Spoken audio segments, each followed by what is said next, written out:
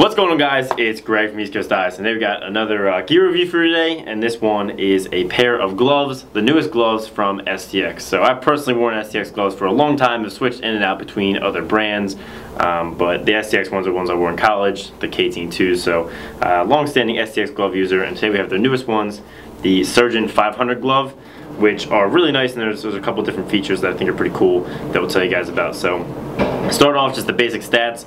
These gloves are $159 right now, and they're available right now. They come in like 6 different colors, and they come in 12-inch, 13-inch, and 14-inch, which is nice. You don't often see too many pairs of gloves that come in 14-inch. Some guys, like I know Mike and Ben, probably wear 14 rather than 13. And it makes it easier because they can make the 13s a little snugger fitting when you know you have another step up that you could go to for bigger guys. The $160 price point, they are expensive.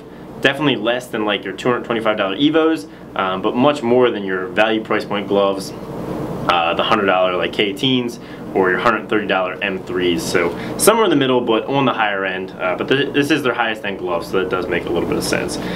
So getting right into the styling of the glove, which is certainly different. And Brian and I were talking about whether we liked it or not, but one thing is it's definitely very interesting looking, and it has these kind of this porthole mesh pattern on the 2 middle fingers, this vent here, and up on the cuff, which gives it a really different look, and we felt it looked a little kind of hockey. They definitely are trying to bring some hockey inspiration into this glove. STX now is a hockey line. They're trying to bring a little lacrosse to hockey, a little hockey to lacrosse, and try and combine the best ideas from both sports, which I think is smart. So you'll see it has the big 3D embroidery on the STX, which is really high quality. Surgeon there, a cool like embossed Surgeon logo here. And overall, pretty simple styling, monochromatic gloves when you get the colors, and personally I'm partial to the fresh white. I've worn fresh white gloves for a while now. So into the protection, which is obviously the most important thing for the glove. One thing that you'll notice here that's much different from other gloves is this cuff. And for you guys that play hockey, you'll notice it looks like a hockey cuff. It's one piece entirely that wraps all the way around the glove, which to me was a little off-putting at first. The first time I put the glove on, it just felt really stiff when I tried to move my hand back and this way, but as the glove broke in a little bit and this got a little bit more flexible, I did get enough mobility. It's definitely less mobility. Most have 1 split or 2 splits in this cuff on the front here, which allow for a lot of wrist mobility going back this way, which is important in lacrosse.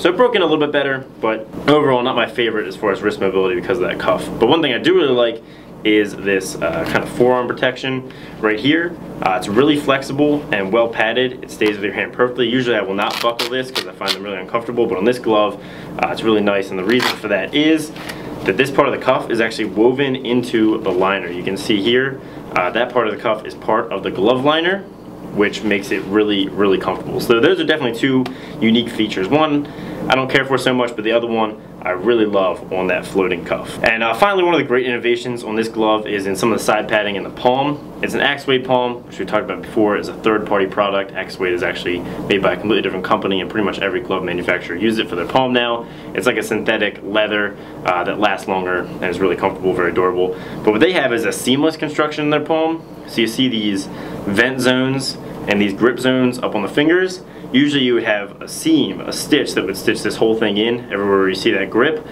Here they've created with the palm, with the Axwade, a seamless construction, so you get a much better feel, a much better fit. It's just much smoother. You don't have those bumpy seams everywhere you want some grip and some ventilation, which is really nice. And they did the same thing with some of the padding. So you can see here on the thumb, right in there's a pad, right here's a pad.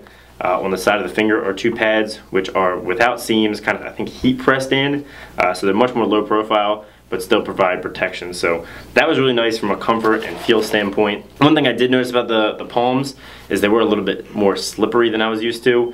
I was noticing I wasn't getting quite as much grip, so like these sections up here are not quite as grippy as I'm used to with other gloves, which I definitely didn't like. But as far as flexibility, feel, comfort, they're top notch. So overall, I really, really like these gloves. They're a little more expensive than what I would spend on gloves, but I did get to run around, play some one-on-one with Mike in them, and right away they felt very comfortable. They broke in quickly, and I took some checks from Mike definitely, and the protection is definitely there. All these, you know, all the padding on the top is a lot stiffer. Sometimes you just get hard cardboard, and this has this iso thumb, which is a harder carbon fiber material, and some really thick padding in the tops of the fingers. So protection is top notch. Couple problems with the feel, the comfort, and the you know, the grip on the palm, but a lot of great innovation in this glove and some really new things that I think are going to be really exciting as we move forward with gloves. So Overall, I hope you guys like the review. I hope you get a chance to check these out in stores. I always recommend you go to a store and try a pair of gloves on before you buy it online. Pretty important piece of gear, and it'd be crazy to buy it sight unseen. But let me know what you think in the comments of the Surgeon 500 glove.